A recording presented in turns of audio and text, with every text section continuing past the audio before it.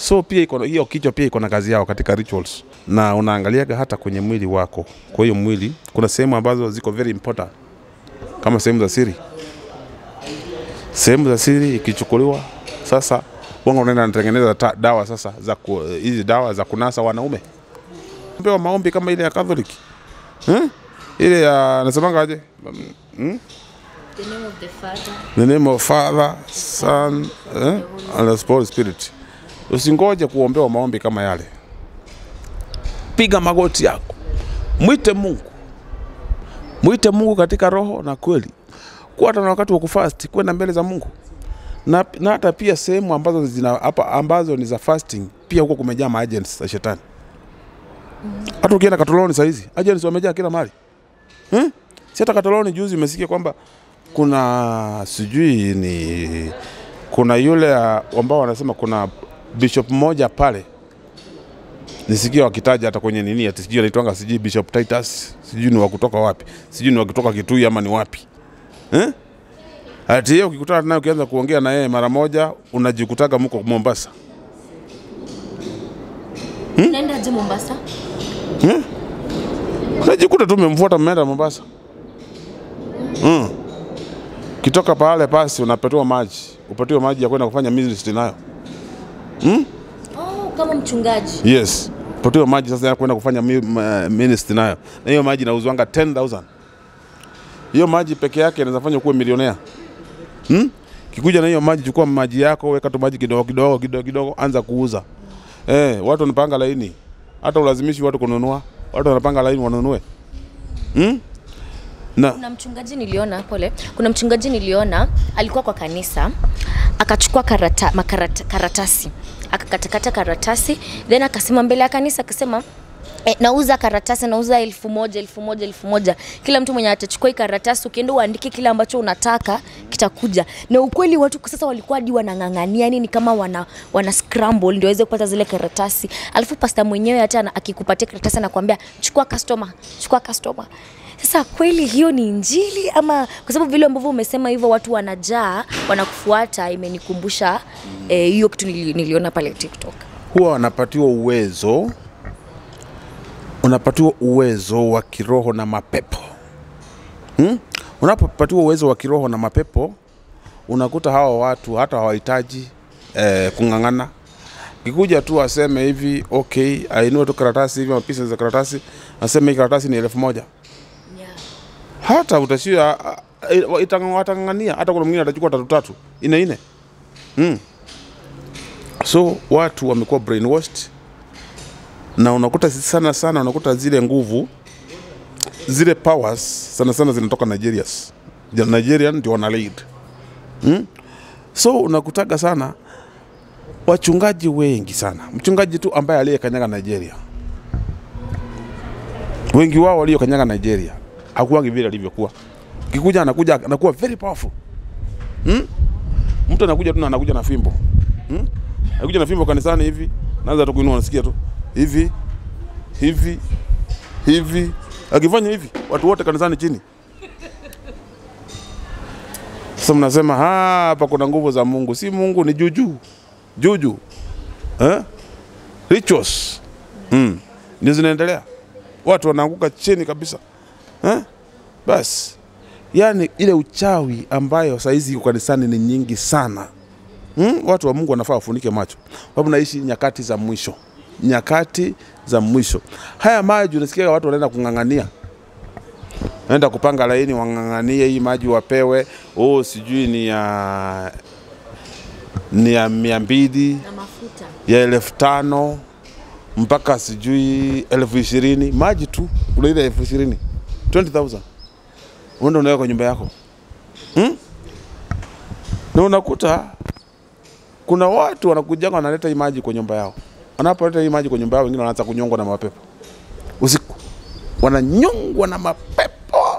Lakini huwezi peleka hiyo maji. Unaogopa kupeleka hiyo maji. Nimepigiwa simu na watu wengi sana wananyongwa na mapepo usiku baada ya kuchukua yale maji kwa nyumba. Kuna wengine anachukua kitambaa, kuna mwingine alichukua kitambaa akaambiwa aende afunge kitanda yake. Alipofunga hiyo kitanda ilijaa kunguni. Kunguni zilijaa kwa hiyo kitanda. Mpaka sasa akashindwa la kufanya. So hivyo vitu vyote nyingi ni uganga. Sio nguvu za Mungu. Nguvu za Mungu hazipatikani na vitambaa. Nguvu za Mungu hazipatikani kupitia maji. Nguvu za Mungu hazipatikani kupitia kwa mafuta. Nguvu za Mungu zinapatikana kupitia kwa damu ya Yesu ama kwa jina la Yesu Kristo. Na mchungaji, na kusafishiwa nyota. Kama tume, yani unaona tu maisha yako venye inaenda, ni kama hauna initangwa nini? Kismat, hauna luck. Yani wetu ni initangwa jeni, unapitia tu mambo magumu. Hakuna ukienda kusafishiwa nyota na umeenda kusafishiwa na mchungaji. Ni vibaya kweli? Kusafishwa nyota. Kusafishwa. Yani inaitwa kusafisha nyota. Kwa hivyo imekuwa chafu, isafishwe. Ama imeibiwa. Imeibiwa. Kuna mtu anachafua nyota yako. So mimi najua kuna kitu kimoja. Hata kama ni nyota ilichukuliwa, nyota yako imeibiwa. Sio kumaanisha kwamba ati kuna mchungaji anapeananga nyota. Hapana. Lakini kuna watu siku hizi unasikiaga, kuja chukua nyota yako, kuja chukua nyota yako, chukua nyota yako. So kile mimi najua nyota inarudi kwa njia gani? Nyota inarudi kwa kumrudia Mungu. Kumrudia Mungu. Kwa sababu mimi kwa saizi mimi natakwambia kwamba kuna makanisa saizi hayahubiri Yesu Kristo. Hayahubiri utakatifu, hayahubiri repentance, hayahubiri watu wawache dhambi na waokoke. Wewe ukikuja tu kisha ingia tu hapo kwa reception, unaambiwa hapo weka shilingi 7,000 hapo kwa reception, kwanza uhudumiwe. Wewekelea shilingi 7,000 kwa reception, ingia huko ndani. Kisha ingia huko ndani, basi waambiwe sasa umekujia nini? Umekujia nyota yako. Chukua nyota yako, basi unaambiwa hivi, kuna shilingi 8,000 sijui ni za nini, kuna shilingi 5,000 sijui ni za grace, kuna shilingi sijui 12,000 ambazo ni za nini. Ukitoka hapo unakuwa umepeana 50,000. Sasa mimi nauliza, unakuaga umeenda kununua nyota ama unakuwa umeenda kurejeshewa nyota? Kwani nyota ni worth 50,000? Niko brainwashed. Hapo kile kitu tunamaanisha kwamba kama kuna kitu kile happen katika maisha yako, kwa sababu jambo la kwanza mimi ni nabii. Na jambo la kwanza mimi tunapoongea na wewe, hata kama kuna kitu kiliibiwa ndani yako, nitakuombea kile kitu kirudi. Nitakuombea tu, nitakwambia jinsi utakavyofanya kirudi. Lakini sitaanza kuhesabia sasa, au sitaingia tu kwa reception ati kitambo unione kwanza kuna ile nitonga booking fee. Na acha niwaambie nyinyi mnanisikiza. Kanisa lolote utaenda uitishwe ni booking fee ama inaitwa nini? Booking fee. Kanisa lolote utaingia tu na uambiwe kabla hujaingia kwanza, kuingia tu kwa mlango ni pesa. Iwe ni 5,000, iwe ni 1,000, njoo tu hapo ni kwa mganga. Toroka tu mapema. Neno la Mungu haliuzwi. Huduma ya Mungu haiuzwi. Ati kuna tu mchungaji shilingi 7,000. Hata daktari na kuangalia. Hebu niambie. Alafu utaniambiaje? Na ndio niambia sasa mchungaji mmoja ati Kenya mzima ako na billions kwa bank. Kwa sababu tu watu kumuona ni shilingi 7,000.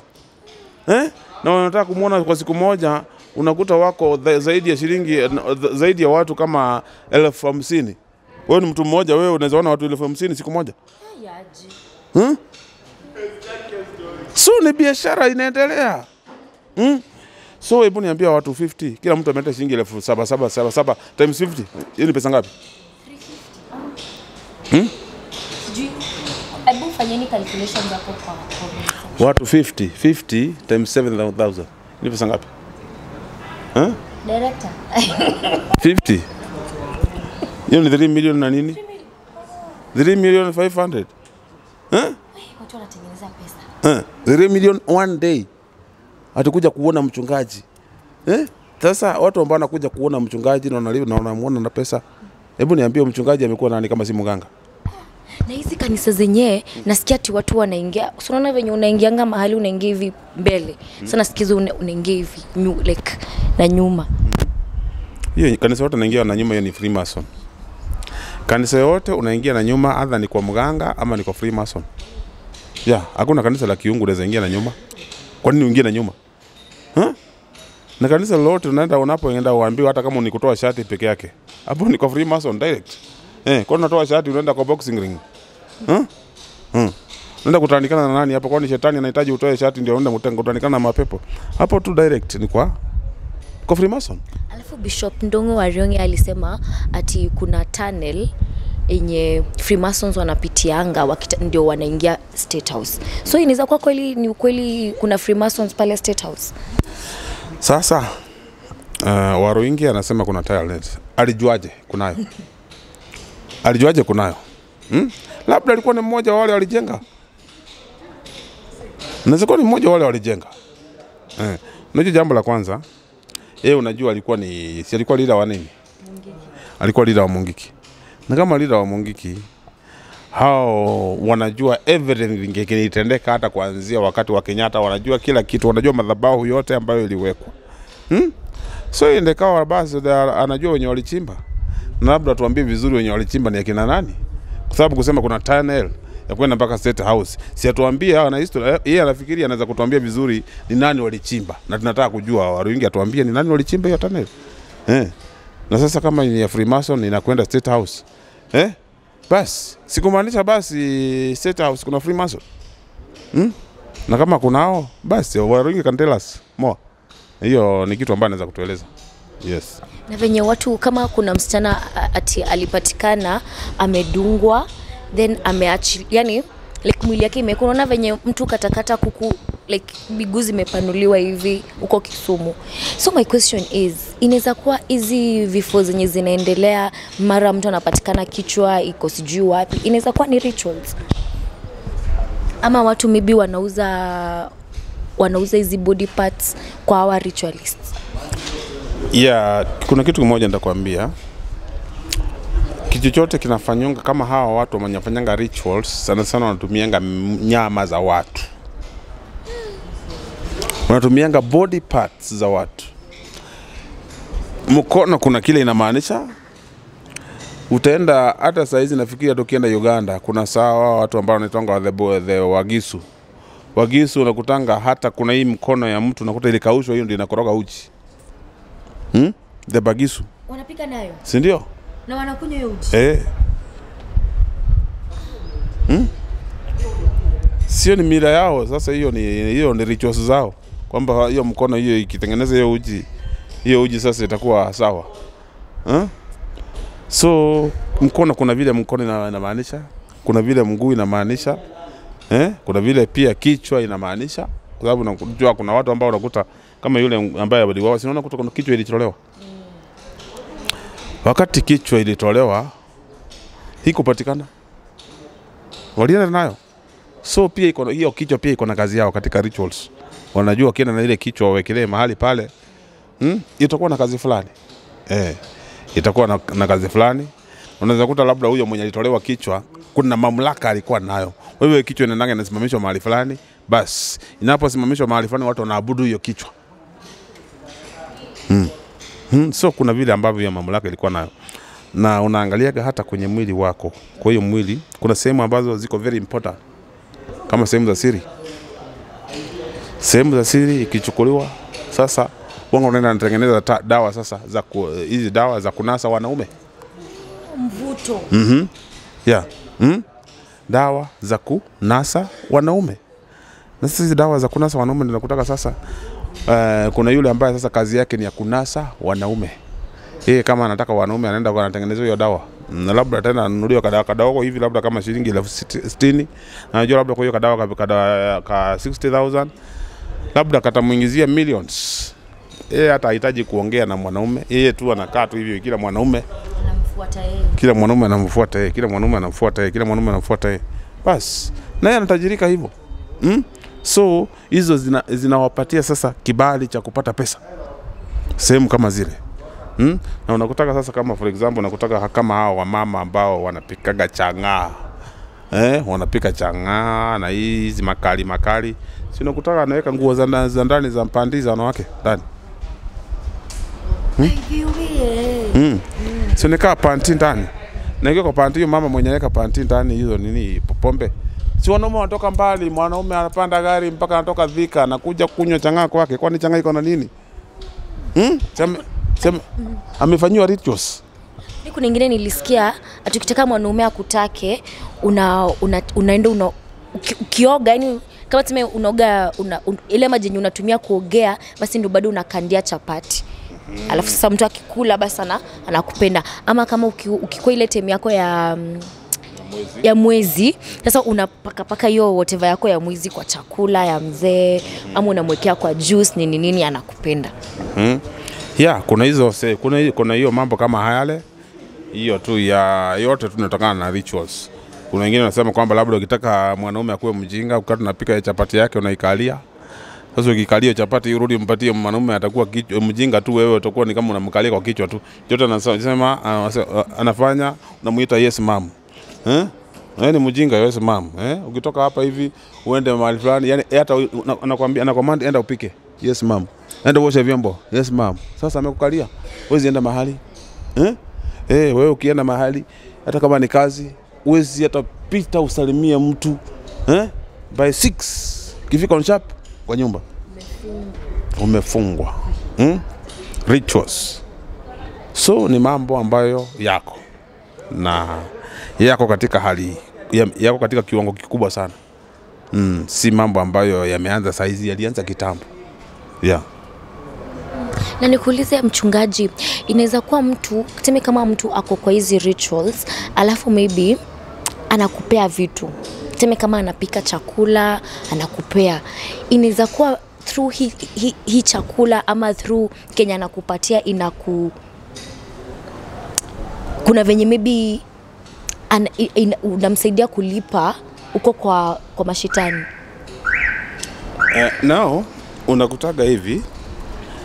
For example, mimi nasema mambo mengi sana yanayohusiana na kwenda kwa Freemasons ama kwa mapepo sana, lazima kuwe kuna damu ilitumika mahali. Kuna damu ilitumika mahali. Huyu mtu hata chakula anachopika, naweza kuwa hata labda ni chakula tunapika, achukue tu kadamu kadogo afanye nini? Akoroge ndani. Hautajua.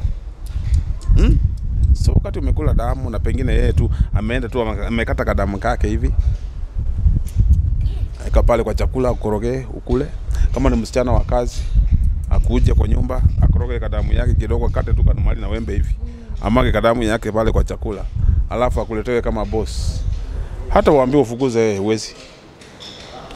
Hata akufanyie nini uwezi fukuza yeye. So basi utajiprotect aje from such things, kwa sababu unaweza kuwa wewe ni mcha Mungu but ndio huyu mtu ashakuwekea chakula damu kwa chakula. How will you protect yourself? Sasa ndio mimi nasema jambo la kwanza, lazima wewe uwe mtu muombaji.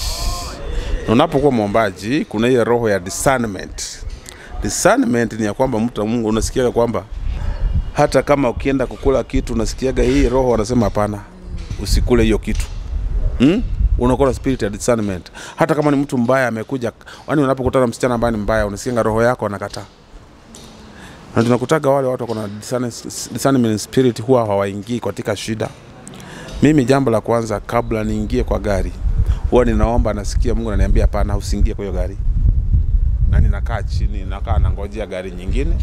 Nikiingia kwa hiyo gari unakutaga sasa bana, nikienda mahali fulani baada ya muda tu ya dakika fulani unaenda unakuta hiyo gari imeanguka ama imepigwa na lori, imevunjwa. Kuna basi wakati mmoja nilikuwa nasafiri, nilikuwa ni kwenda Western, lakini nikasikia tu roho inaniambia usiingie usiende kwenye basi. Nilingoja lori basi ya pili. Nilipofuata nikasikia basi iliua watu wote. Siku moja nikawa tu kwenye gari nimekaa tu kwenye gari kwenye kiti cha kwanza. Na nikasikia roho inaniambia nishuke. Na nikashuka. Kijana mwingine akaingia kwenye gari, kwa hiyo kiti yangu. Iko kiti ya mbele. Alipoingia, Kufa tu kidogo. Iligongwa na lori. Wenyewe kwa hiyo kiti wote wakakufa. So ukiwa na hiyo discernment spirit unasikia Mungu anakunenea. Anakuambia usifanye hivi. Hata kama ni msichana hujaolewa unasikia Mungu anakuambia huyu mtu wachana naye. Kama ni mtu fulani anakukatia unakataa. Hata kama ni mwanamume unakutana unapokutana na mwanamke hata kama ni mrembo kabisa, hiyo discernment spirit inakwambia hapana, huyu hapana. Huyu wachana naye. Kuna kitu kinakuongeleza, kuna roho inakuongelesha ndani yako. Huyo mtu wa ndani anakuongelesha. Lakini watu siku hizi hawataki kutafuta Mungu, hawataki kaa karibu na Mungu. Kwa hivyo unakuta kwamba hao roho zao zimekauka, hakuna Mungu. Wanaweza kuwa brainwashed anyhow. Sasa kama saa hizi unakutaka ati imagine unakuta kwa kanisa fulani ati mtu akiwa mgonjwa anaambiwa achukue nini? Achukue kitambaa, atoe kauzi, akule.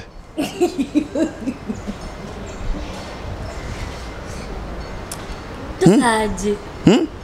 Sasa utakula uzi. Ati ndio pone. Sasa niambie ukikula uzi utapona ama utakufa? Utakufa mapema. So unanisikiza ukiwa mahali pale. Wewe ni mshirika wa kanisa fulani pale na uliambiwa ukule kitambaa, utoe uzi ukule kitambaa, usikule. Utakufa tu. Ukikufa utazikwa tu. Sasa ukizikwa ushahidi utakuwa wapi? Ya kusema kwamba ulipewa kitambaa. Na niwe mwenyewe umejipea. Umetoa na pesa zako kanunua ile kitambaa na pesa zako. Kuna watu saizi wanateseka. Wamenipigia simu, pastor, tunateseka. Tangu nichukue yale maji kwa nyumba, ninaota manyoka. Tangu nichukue vitambaa pastor, kwangu kumejaa kunguni. Tangu nichukue pastor, hiyo nini kitambaa pastor, mimi maisha yangu haendi vizuri, maisha yaliharibika, mzee wangu yotoroka kwa nyumba. Mwingine anaambia kwamba enda chukua hiyo kitambaa, utoe kauzi, ufunge kwa kitanda nyumlala na mzee. Mzee hata kama alikuwa amekupenda namna gani, anaondoka anaenda. Sasa saizi unapoenda saizi in the city kuna pia cult nyingine ambayo imejitokeza in the city, capital city. Kuna cult imejitokeza. Na hiyo cult watu kienda kama na unakuta hiyo cult watu wengi ambao wamejaa huko ni single mothers. Single mothers ya mtu ambaye alikuwa anajulikana Kenya kabisa prominent.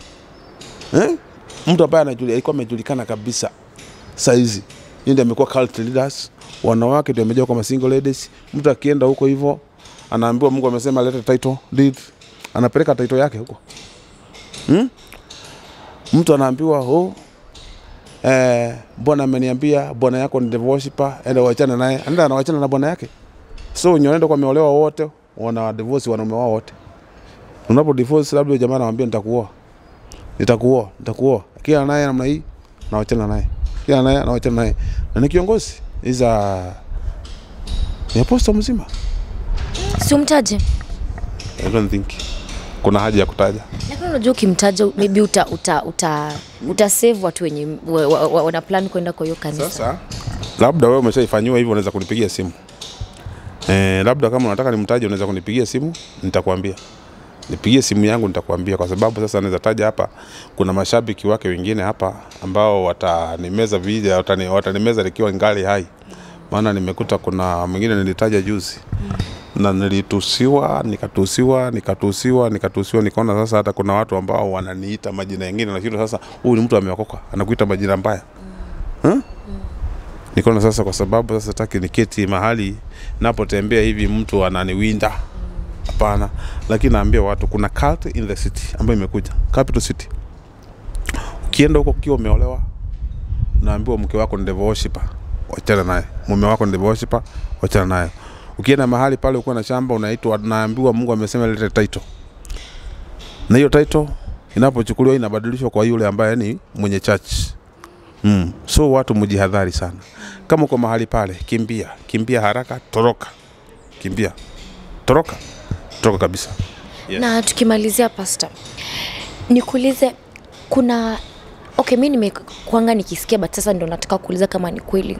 Sexual ties ni ukweli? Yeah. Hiyo ni kweli. Ni kweli kabisa. Ukikuta mtu for example kama huko kama hujaoa umekuwa mtu wa kulala na watu wengi zaidi ya mtu mmoja, umelala na watu 3, 4, 5, unapotaka kuolewa lazima kwanza uende utenganishwe na hao watu umelala nao. Maana usipotenganishwa, kiingia kwenye ndoa nyingine tu hautaka. Mlipo lala pamoja, mliweka maagano, sina kupenda. Mara mingi unakutaka watu wakiwa kwenye kile kitendo nasemanga nakupenda, utaniwacha, sitakuacha kwa sababu anasikia uzuri. Unaposikia vizuri hata muacha, anasema sitakuacha. Sasa wewe kama unasikia utamu utasema kwamba nitakuacha. Nasemanga hapana, sitakuacha. Lakini baada ya kuisha anasema nimemwambia nini? Kwa sababu katika ile hali, katika ile kitendo mtu anasikiaga vizuri sana. Na kile chochote unaambiwaga tu pale, hata mwanaume sasa ukitaka kumshika akili, kumwambia utanijengea, nitakujengea. Unanipatia milioni 1, nitalipatia milioni 1. Unajua ni mjinga, najua mimi ni mjinga. Lakini kimaliza tu hivi, akili narudi. Na nimemwambia namna gani? Nimempromise nitampatia ATM yangu. Sasa mnaanza kwa sana, but you promise. So hiyo kuna ile inaitwa sexual tie. Hiyo huwa inafunga maisha ya watu sana. Na watu wakifungwa maisha, kuolewa inakuwa ni ngumu. Kuoa inakuwa ni ngumu. Hata ukipata mtu atakuacha tu. Kwa sababu kuna ile inaitwa soul ties ziko mahali pale. So jambo la kwanza, kitaka kuolewa, angalia umelala na wanaume wangapi. Kama umelala na wanaume zaidi ya 2, 3, basi nenda utenganishwe na hao. Ndio unatenganishwa aje? Sasa hao ni madhabahu yamejengwa tayari. Na kila madhabahu yamejengwa, ukitaka kuyavunja, nenda tu kwa mtumishi wa Mungu, atakwambia jambo la kufanya. Kama ni mtumishi wa Mungu wa kweli, atakwambia vile utakavyofanya. Na atakapokuambia vile utakavyofanya, basi atakutenganisha. Yes. Wow. Yeah. Lakini nashukuru sana pastor. Thank you so much for your time. Umetuenlighten sana na umetufunza vitu mingi sana. Najua watu wengi hawako wanajua. So maybe unaweza ambia nini? Kwa sababu unajua after hii, alafu pastor, tukimalizia, nimesema tukimalizia sana. Pastor, nilikuwa nataka kuuliza, unajua venye history ya TB Joshua imetokea, then kuna so many incidences za fake pastors, hadi inafika mahali mtu sasa hata hujui umwamini pastor mgani. Sijui unaweza advice aje mtu mwenye ako outside there, ako so confused. Okay, sawa, mimi nataka kujua Mungu, but which church do I go to? Which pastors do I listen to? Kuna kitu nitaambia watu kuhusu kanisa ambalo ni la kweli. Angalia pastor, jambo la kwanza, ambaye anahubiri injili ya repentance. Mwenye anaambia watu waache dhambi na waishi maisha matakatifu. Na yule mchungaji, jambo la kwanza, hauzi mafuta, hauzi maji, hauzi vitambaa, hauzi hauzi vifagio, atumii fimbo kuangusha watu na fimbo. Kuna wale ambao wanapuliza watu. Unakuta kwamba yeye kuna zile tu zile mauchawi anakuwa na nini, unakuta naye kwa mdomo, alafu anafuliza kwenye microphone. Unakaucha hadi kwa mdomo. Si ndio? Akasema hivi, wote mnaanguka chini. Sio mchungaji yuko na vituko za kupuliza watu. Kupuliza kwenye microphone. Ukisikia tu mchungaji anafanya, huyo hata ni mchawi. Hata ni mchawi namba 1, huyo ni mganga namba 1, mchawi ile mbaya kabisa. Mwenye anapuliza mnaanguka chini. Bas, kwa sababu unapoangalia tu kwenye Qur'an peke yake, kwenye Qur'an inazungumza habari ya shetani kupuliza watu kwenye sehemu za siri. Lakini wewe mtu wa Mungu, wapi umeandikwa kupuliza watu? Kila mchungaji anapuliza watu kwenye microphone. Kucha naye. Yule mchungaji, kuna wengine ambao kama wale ambao wanafanyishanga watu vituko. Sijui anakuja anawaambia sijui mkunywe nini, kuna wengine anakunywa, kuna wengine mpaka wanakunyisha watu jiki wewe. So wachungaji, jambo la kwanza, yeye hauzi mafuta, hauzi vitambaa, hauzi chochote, anahubiria watu habari ya uzima ya kwenda mbinguni kama hali pale. Unasikia? Si mahali penye unaingia kanisani, ukiingia kanisani unaambiwa watu kwa unaingia hata ukiingia kwa gate unaambiwa hapa entrance fee. Mshaingia mahali unaambiwa entrance fee. Kuna makanisa ambayo pia kuna entrance fee, pia kwa gate entrance fee. Hapo hivyo hiyo ni kioski. Wachana nayo. Hiyo ni biashara. Wachana nayo. Enda mahali ambapo unakuta mchungaji anahubiri injili ya kweli, watu wawache dhambi na wamfuate Mungu. Na hana hivyo vituko na sarakazi zote. Huyo ni mtumishi wa Mungu. Ukikaa mahali pale utabarikiwa. Ukikaa mahali pale utafunzwa kukaa ndani ya Mungu na kumjua Mungu zaidi. So labda nikumalizia tu na mahali ungetaka kunipata, mimi niko Kangundo Road. Ukiwa pale bus station, chukua gari namba 39 za kwenda Joska Kamulu. Then waambie wakushukishe Chokaa stage. Ukisha Chokaa stage, cross to barabara tukale Kalami kama ingia 10 meters, utaona kuna bana kubwa imeandikwa Soul Winning and Healing Ministry. Ndani ile bana kuna kaaro ndani kameonyesha ndani church court. Kutoka hapo ni 50 meters. Kutoka barabarani hadi kwa hadi kanisani ni 50 meters. Ukienda zaidi ya 50 meters, hapo siku kanisa umepotea. Piga simu yenye utaona mahali pale uchukuliwe. Yes, namba yangu ya simu ni 0722 744 672. 0722 744 672. Shalom. Mungu awabariki. Ladies and gentlemen, Eric Omondi hapa, president of Comedy Africa. Yo, this is Kushman, pedi wa magenge. Mambo vipi watu wangu wa Nairobi na Kenya mzima? Subscribe Kwa stories za nini? 254 Across all social media platforms. hapana kuchanganya. Na wewe ndo Dori, subscribe right now. Finya sahi. Wewe finya.